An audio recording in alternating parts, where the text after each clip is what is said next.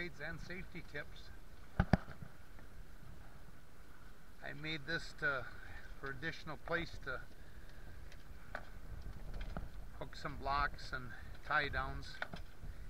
Now the 1.5 inch wide by 1/8 inch thick aluminum. It actually pulls against this plate. I made this hinge so I had a means of laying the mask down. Used a longer piece. I made a gin pull, 2 1-inch pieces of tubing. It worked for me. And pulley on the front pulpit runs down to a remote controlled winch on the trailer. Works out real well. You still need to have the bridle so the mask don't swing while you're picking it up. Especially you want to be on a level location as possible when you're standing the mask up. Also for the whisker pull, I made these. They pull, they cock at an angle, and the rope won't slide through them. They fit really snug. I think they'll wear down some, but that seems to work real good. You want to use the whisker pull on the Jenny when you're almost downwind. You can't keep it filled. It works a little better. Also, the yellow lines are safety lines. That material certified 4,000 pound tinsel. It's a climbing and rescuing strap. And I made a 6-foot one for in the cockpit. Hooks to my harness. The lines for going up to the front are 3 foot long. It seems to work out pretty darn good. Also, I've got an inflatable PFD, so if I go in the drink, I should be tethered to the boat, and it will keep my head above water, I hope.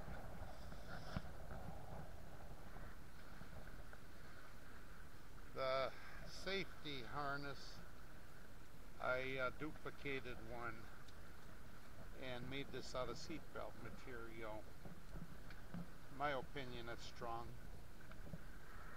And for what I found online for $100, I didn't think it was really a good buy.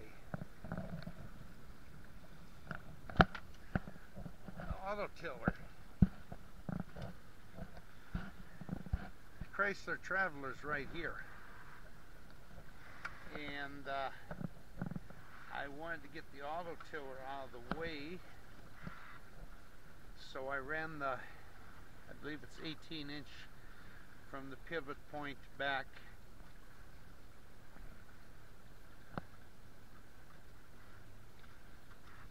Because you're on the back side, I mounted the auto tiller on the opposite side.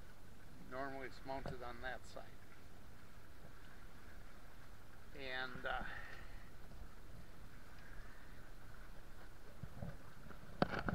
yeah, we enter the reciprocal. So if you want to go at 180 degrees, you would set it at 0. It's about 3 degrees off because the stationary end is forward. But that's worked very good for me. The shelf was an afterthought. It is handy. It's in the way. I wish I had electric start on the motors. That would be the final touch.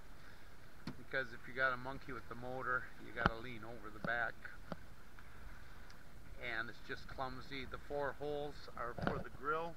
I made a heat sink that goes on the bottom of the grill so it doesn't heat up the plywood, and it works pretty good. I offset it because the ladder's on that side.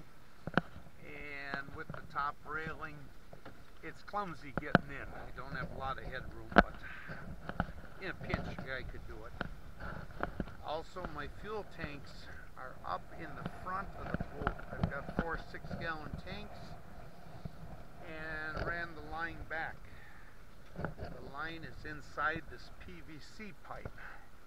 The reason is with the sun shining on that black line, the residence time of the fuel coming through the line is so slow it'll vaporize before it gets to your engines. The first summer we tried this, the motors quit. And then I realized it's because the fuel lines were getting hot. So we ran a hose with water running along the fuel lines. When we got close to port, we wanted to make sure the motors wouldn't quit. That worked out pretty good. So enclosed in the PVC pipe, I haven't had any problems this summer. I did put a shut-off switch, shut-off valve. The reason is with the carbureted engines, the vibration when you're hauling the boat, the floats will bounce, and she will flood them engines like you wouldn't believe. You got to pull the spark plugs out and stuff to get them dried out enough to get them started again. So I always shut the fuel off when I turn the motors off and when I'm hauling them. So that's Oak Island, and that is Hermit Island, and we're going to make a turn and go around Oak Island. So we're going to use the 10 degrees to the right. To the right side is to the right, to the left is to the left. So 10, 20, 30, 40 degrees. Real nice, real nice. I planned on going to Manitou Island, but that's the dock there. She's pretty rough today. I'll be out here again in a couple weeks again, and we'll make an attempt there.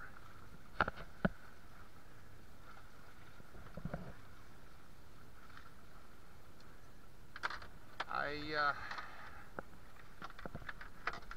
stay clipped in whenever I'm out of the cabin.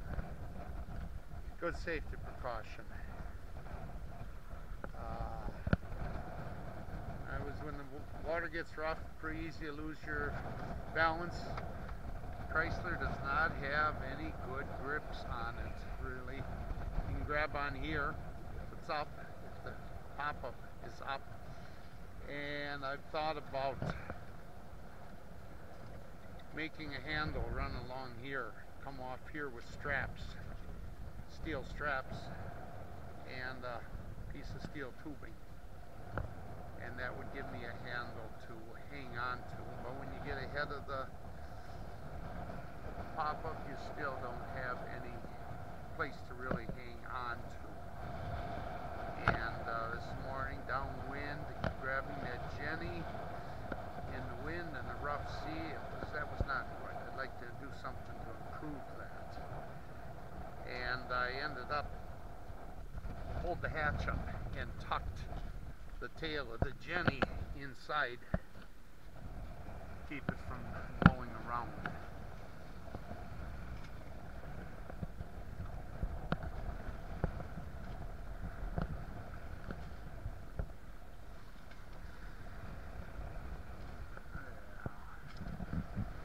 Gonna have to turn more, and I will be crossways in the troughs and peaks, and it's probably going to get real rough then, but I need to make more of a turn. And the wind is at 14 miles an hour again. What do we do here? To the right. 10, 20, 30 degrees to the right.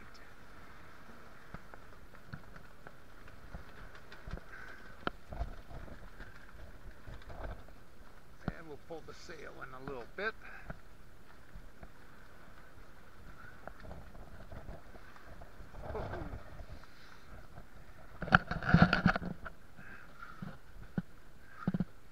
Making a lot of noise, not getting a lot of speed. It's just under about 3 miles an hour.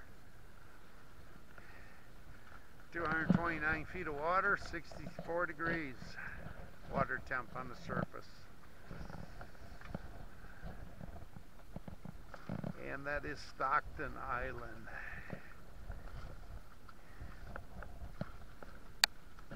believe I read there's more bear per square mile on that island than any place in North America. There's some hiking trails, but I stay off them. I'm like, no, that's okay. Lived in the woods. I grew up living in the woods. Bear don't fancy me that much. Especially if people feed them. Worst thing anybody can do. Start feeding the bear and they get tame, and then they come up, and I know some states they will live trap the bear and move them, and they tag them, put a tag in their ear, and 3 tags they have to destroy the animal for safety purposes. So the bear are nice, they're natural habitat, but don't feed them. Keep your coolers put away, and don't keep your food in the tent or the camper. Put it in the trunk.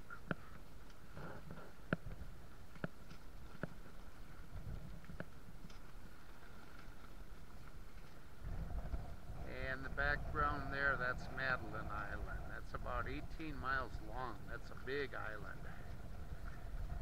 And we're just getting to the tip of that. You can see between Stockton and Madeline, you can see a little gap there in the sea. If we go straight through there to the end of Madeline Island and make a turn, I think it's 22 miles back to Saxon Harbor. So we're going to go down past Hermit and the west side of Basswood Island. There's a dock there. The channel's 2 miles wide, and it's a shallow dock. It's only about 3 feet.